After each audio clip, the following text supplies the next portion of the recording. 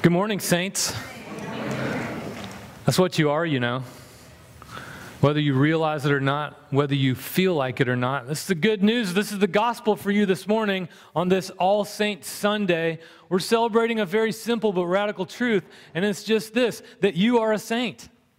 And that primarily and fundamentally has nothing to do with you and whether your week was saintly. That's good news. And when we think about saints, I mean, my mind goes directly to the Mother Teresas of the world, the Billy Grahams of the world, or those for whom a pope, and this is how someone becomes a saint in the Catholic tradition, of which you should know we're a part. The Anglicans they're just Catholic rebels, that's all you are. At times, a pope will decree that someone's a saint. And oftentimes, we think about their lives and we think about the things that they did. Why is Mother Teresa a saint? She's a saint because she moved to Calcutta and she served the poor, living her whole life among the poor and needy, sometimes not even have shoes that fit her because she gave them away to others. You know what? Here's the glorious good news of the gospel. That is, in fact, not at all what made Mother Teresa Saint Teresa.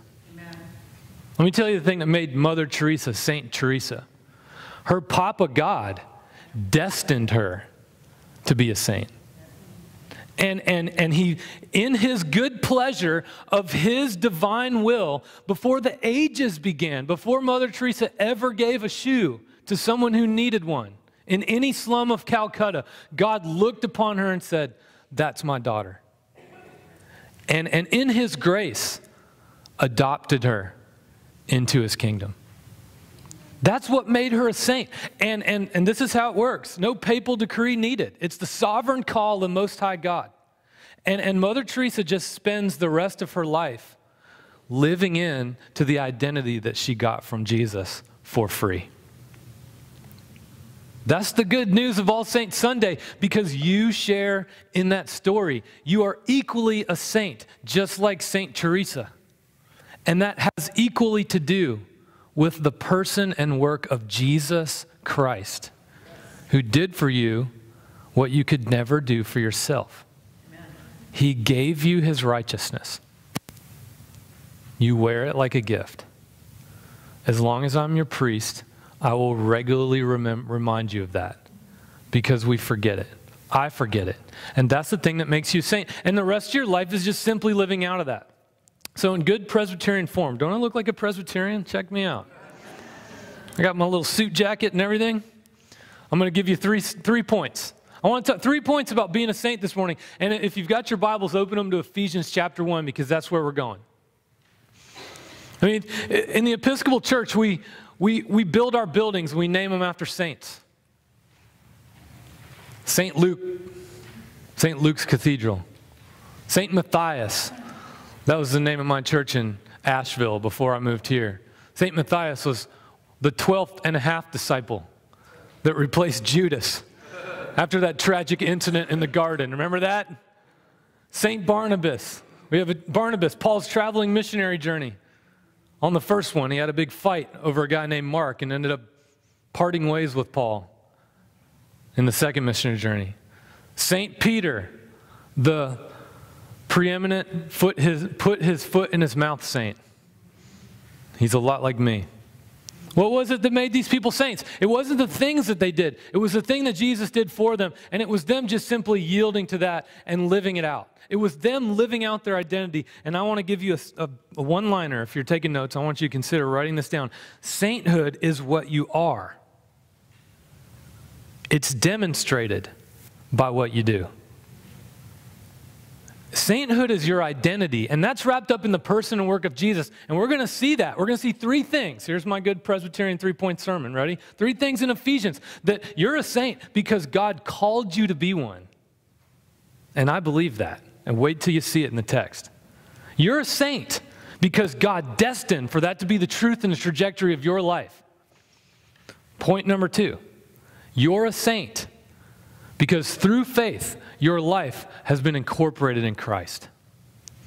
You turned your heart to Jesus. And Paul's going to repeat this word over and over in Ephesians 1. In Christ, in Christ, in Christ. He's going to wrap everything that you are into the person and work of Jesus that you, in fact, participate in. Jesus' life is your life. His obedience is your obedience. His perfection is your perfection. That's the gift of the gospel. And that's, in fact, what makes you a saint.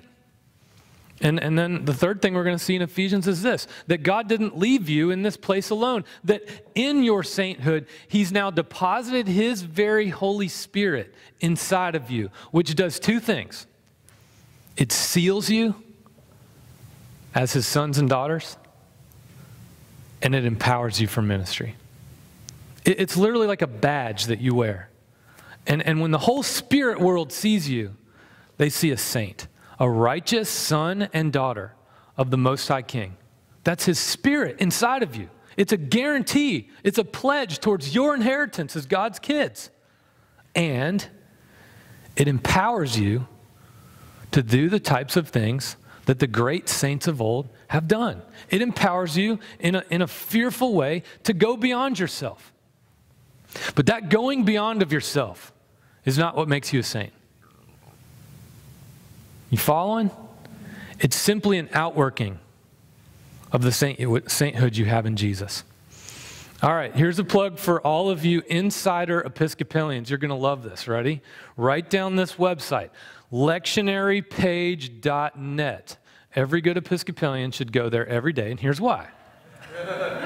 Did you know that 30 times throughout your calendar year, the Episcopal Church celebrates saints? There's a list in the prayer book, feasts and holy days. And it's 30 times throughout the year, and today's one of them, All Saints. We're celebrating all the saints today. But it's 30 times literally every couple of weeks where the Episcopal Church says, hey, we're celebrating this saint or this person. We're celebrating this thing that happened in Christendom several hundred years ago. In fact, if that's not enough for you, also on lectionarypage.net, I know, I want to see the pencils going. Scribble it down. If you click on this little blue link right at the top, it says lesser feasts and fasts. And you're like, what is that? Let me tell you what it is. It is a big, long list of over 300 saints for almost every day of the calendar year. You can literally read about a different saint that mattered for Christianity for every day, almost every day, for the entire church year. And lucky for you, all their links are in blue, and you click on them, it takes you right to Wikipedia and tells you what they did. But here's what you're going to see. You're going to see normal, ordinary people, just like you. But ordinary people who were destined. Remember my 3 points? They were destined by God to be saints. Who, number 2, their whole life was incorporated in Christ, in Christ, in Christ. Their life was about Jesus, not about themselves. That's, in fact, what made them saint. And then they were filled with the Holy Spirit, and that was the thing that drove them to participate in the saintly life. I'll read it for you again. Sainthood is what you are. It's demonstrated by what you do. All right, let's turn to Ephesians. If you've got your Bibles, I'd encourage you to bring your Bibles to church. We usually use the lectionary reading from the bulletin here, but sometimes I sort of wander from the text that's printed in your bulletin. So if you got your Bibles, you get the full deal. So let's turn to Ephesians chapter 1, and I want to begin in your bulletin on the first line of the passage from Ephesians, which is verse 11. Listen to what Paul says. You're going to hear this first point here. Actually, first and second point. In Christ. Remember I told you that's a repeated phrase? I mean, if you're into color in your Bibles, I would encourage you, every time you see in Christ in Ephesians 1, just box it off. It's everywhere. It's like a dozen times in chapter 1. Listen to what Paul says. In Christ, you have obtained an inheritance. How'd you get it? Through your saintly life? Nope. You were given it to free through the person of Jesus, through his efforts. Having been destined according to the purpose of him who accomplishes all things by his counsel and will. Be encouraged, sinners. And who should I look at? I look at myself. Listen, I don't care what kind of week you had. Well, yes, I do, because I want you to have an abundant life. But some of y'all walk in here, you feel like a worm today. I get it. I'm there often. And the good news of the gospel is that God's destined you to be his son or daughter, and he did that before you did the things that you feel particularly guilty about right now. Let me read it again.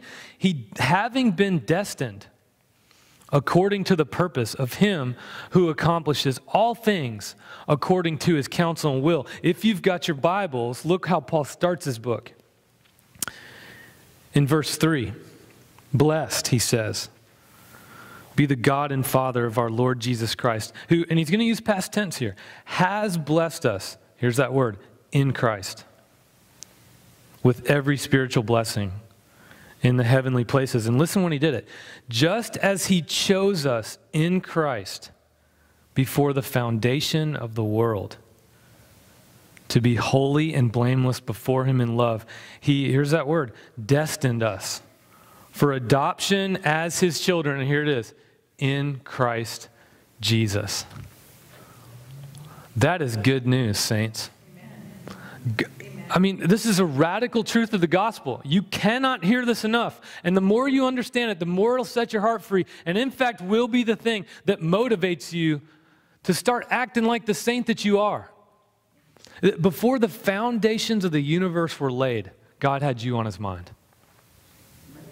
And he says to you, that one, that's my boy. That one, that's my daughter. That one, I'm adopting that one into my family. I mean, think about the imagery of adoption.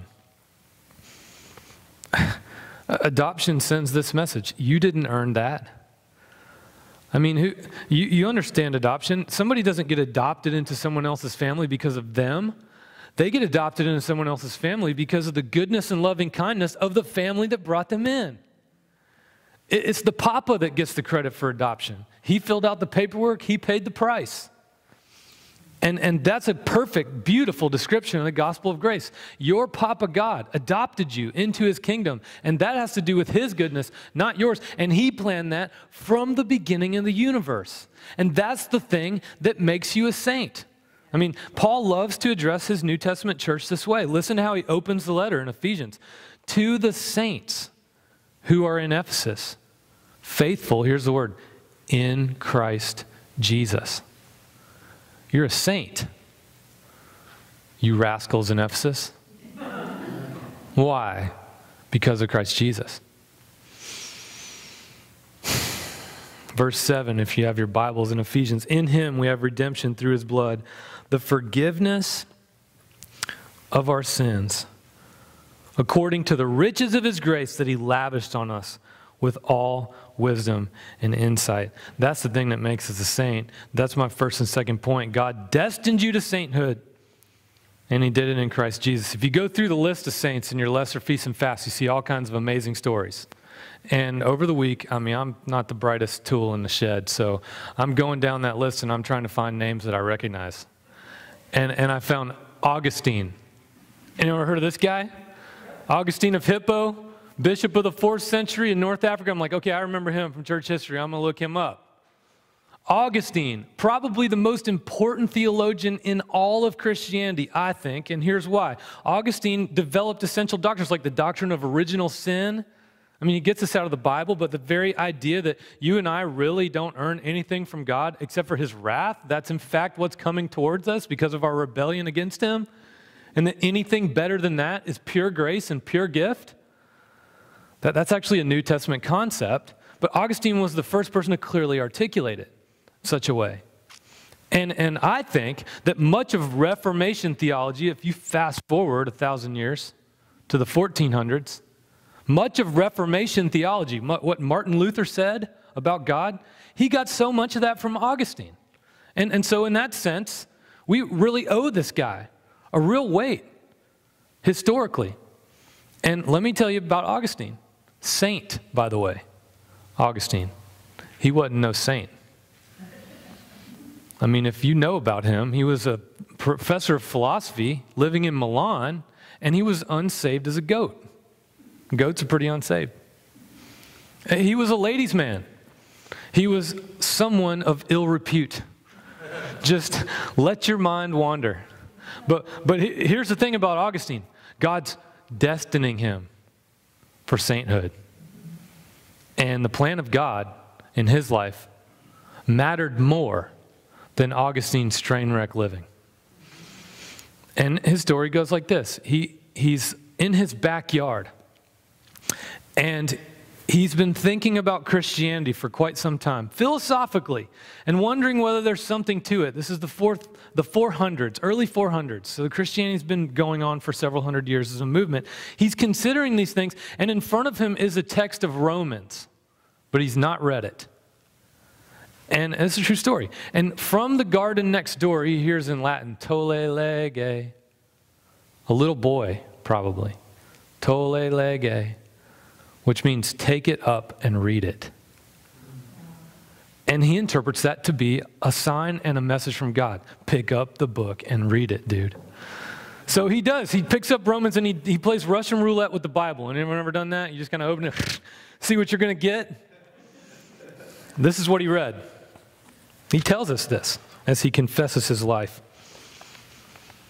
He read this, Romans 13, verse 13 and 14. Not in rioting and drunkenness, not in debauchery and wantonness, not in strife and envying, but put on the Lord Jesus Christ. And God opens his eyes. He opens his eyes. That, hey, Augustine, this is not the life I have planned for you. I've in fact destined a completely different thing for you. And it starts like this, with your sainthood. Put on the Lord Jesus Christ. And Augustine gives his life to Jesus. And in that moment, before he wrote his confessions, before his City on the Hill, a famous work about living out Christianity, he becomes a saint because he puts on Jesus. But then the Holy Spirit starts moving him to start living into his sainthood. And that's the next thing I want you to see in Ephesians. If you got your Bibles, I'm going to start in verse 13. It's in your bulletin as well. You'll find it.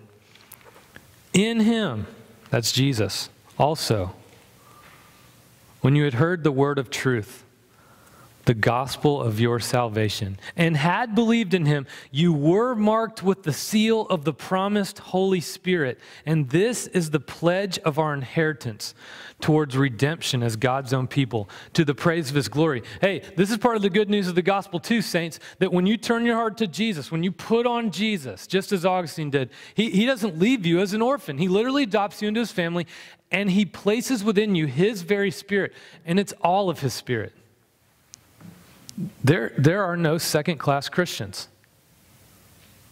And you need to own it and believe it. And I know that I don't think for anyone in here the Catholic Church has officially canonized you as a saint yet. You need to give a bunch more money first, all right? So just come on, fork it up. $1 million, I'll make you whatever you want to be.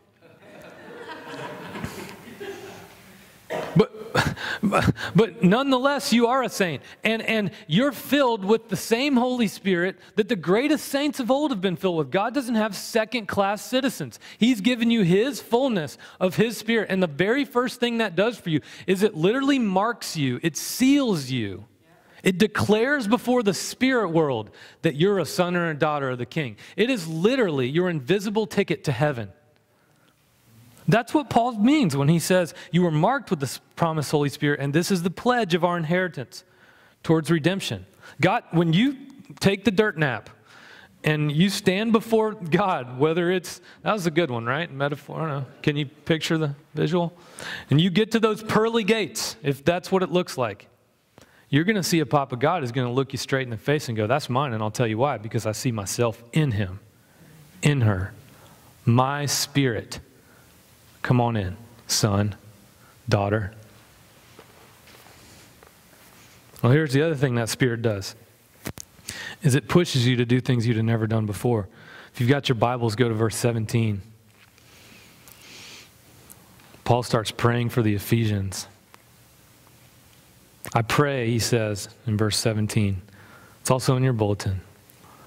that the God of our Lord Jesus Christ, the Father of glory, may give you a spirit of wisdom and revelation as you come to know him. And here's what Paul wants them to know. So that with the eyes of your heart enlightened, he's saying, hey, wake up, realize your identity, understand who you are. With the eyes of your heart enlightened, you may understand what is the rich inheritance you share among the saints. And, verse 19, what is the immeasurable greatness of his power for us who believe. And then Paul qualifies this power. Hey, give me a good example of this power. Okay, I'll give you one. According to the greatness of his power, verse 20, and God put this power to work in Christ Jesus when he raised him from the dead. This is the crazy thing, saints, that the very Holy Spirit that raised Jesus from the dead is now activated and alive and present in you. I mean, I don't believe that sometimes about some of y'all. I'm just kidding. I don't believe it about myself. The same Holy Spirit that raised Jesus from the dead, that type of resurrection power is now literally dwelling inside of me. And that is the thing that the spirit world sees that marks me as a son or daughter of the Most High God. Dang, if that's true, let's get after it. I mean, if God is for us in that way, who could be against us? What's going to stop this gospel? And what's going to stop this church? Nothing. You know the only thing that'll stop it? You and me. As we fail to remember who we are. Another one of the saints from the list. I'm scrolling down the list and I remember this guy. His name was Gregory the Great. Now I'm going to get myself in trouble here because I got a Reformation scholar in the front row. And I'm a shameless plug for November 20th. Duncan Hardy will be giving an amazing talk on the Anglican history of the Reformation. And he's sitting right in front of me. He's going to correct my heresy, I'm sure. He could probably tell us all about Gregory the Great. But Gregory the Great was the Catholic Pope in Rome at the end of the 6th century. And let me tell you why I think he was so great. The guy was filled with the Holy Spirit. He's in Rome in the 6th century.